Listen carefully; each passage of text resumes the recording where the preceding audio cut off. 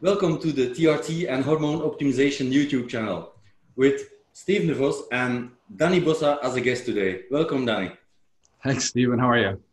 I'm fine, thank you. So, Danny is going to talk about anxiety on TRT. So, go ahead, Danny.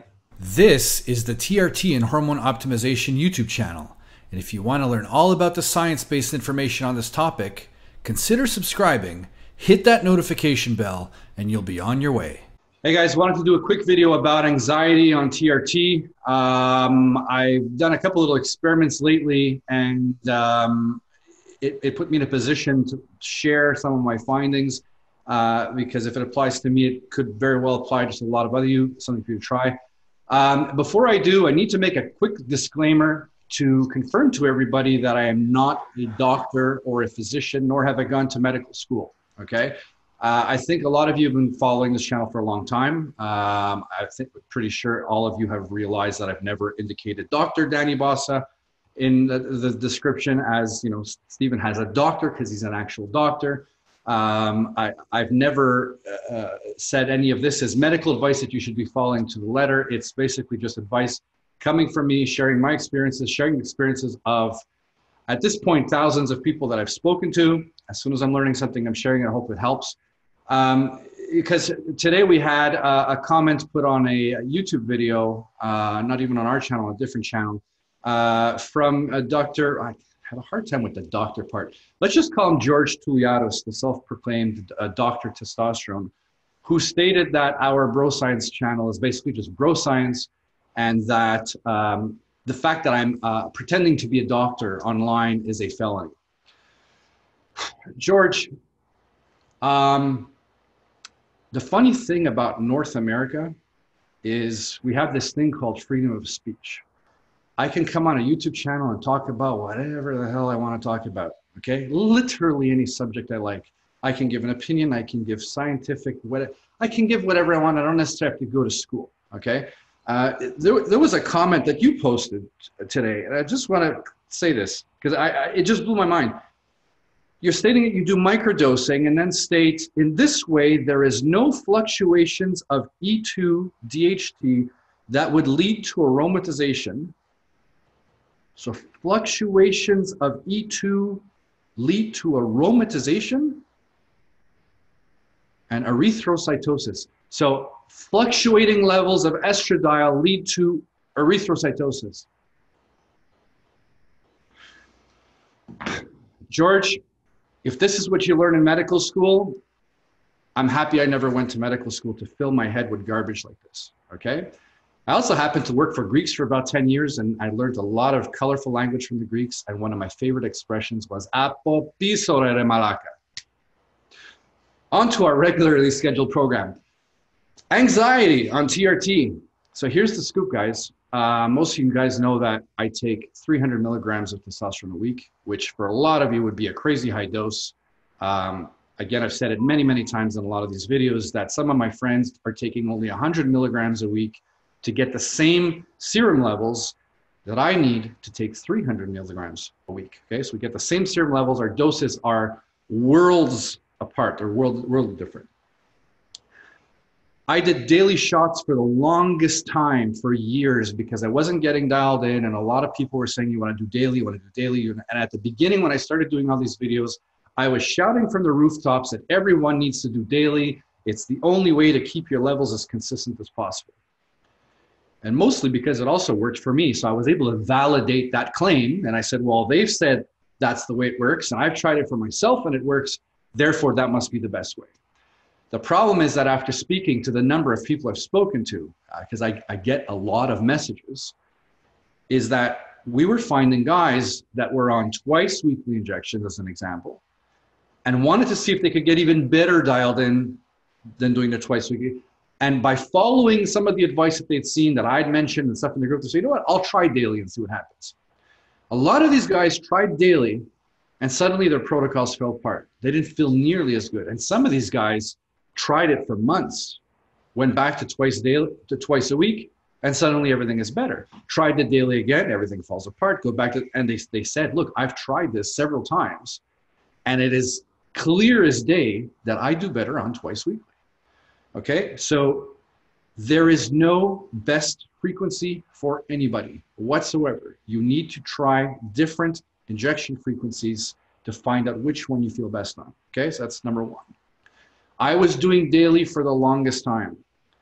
And I started to theorize that maybe I only needed daily back when I started because my dose wasn't high enough, like my weekly dose, to resolve the symptoms that I had. Now that I brought my dose up higher, I said, I wonder if I could do with less frequent injections and still not have any symptoms. When I was in my mid-20s, I suffered from anxiety for about 3 or 4 years. I had really bad anxiety and panic attacks. I ended up having to go on a antidepressants for about 6 months, which the psychologist or psychiatrist, whatever at the time, said would help regulate serotonin. And then we eventually weaned myself off it, and that helped things a lot. So there was obviously some kind of a chemical imbalance or whatever you want in the brain. And over the course of time, my life just kind of started improving across the board, you know, with career and with family and whatever else. Confidence, you know, started going up, and, you know, that extra confidence, I think, really helped quell any remaining anxiety that I had. So I have not had any type of anxiety for, we're going on 15, 20 years. Before we continue, if you appreciate the content we bring to this channel, check out the Amazon links in the description of this video. These are the links to the products we use, going from supplements, protein powder, pre, post, intra-workout, anti-aging cream, sunscreen, needles and syringes to inject, and so on. If you'd like to purchase one of those products, please use the direct link so that it will earn us a few cents as a tip, and you'll be guided directly to the products we recommend. Thanks in advance. So now here we are today, where I'm doing 300 milligrams a week, daily shots. I said, let me try every other day. I switched over to every other day, and I felt better. I found that odd, so I went back to doing daily, didn't quite feel as good, and went back to every other day. And I was able to confirm by doing this experiment twice that I felt better doing every other day. So I said, I wonder if I might do better doing twice weekly injections. I switched over to twice weekly injections. Now what happens is when you're doing twice weekly injections is that the amount you're injecting at any given time is quite a bit higher than if you're doing, you know, your weekly dose divided by 7. By the third injection, I went to bed. I woke up in the middle of the night with the worst anxiety. It was overpowering. There was nothing I could do to get myself out of it. I felt claustrophobic. I felt like I was worrying about somebody trapping me, heart pounding. I had to get out of bed and try to walk it off. I'm like literally arguing with this little stupid voice in my head, trying to convince myself that everything's fine. And the little voice in my head is like, yeah, but what if this? And what if that happens? And what would you do if this happens?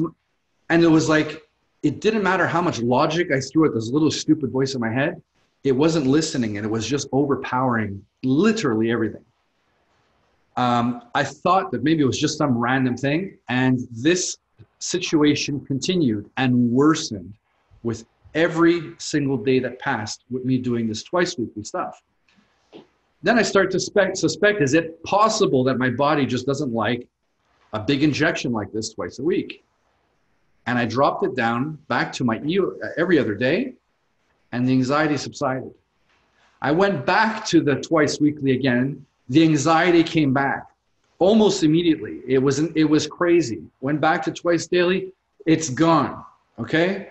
So there's a lot of guys that come in saying that they're getting anxiety on TRT and they're not sure what to do.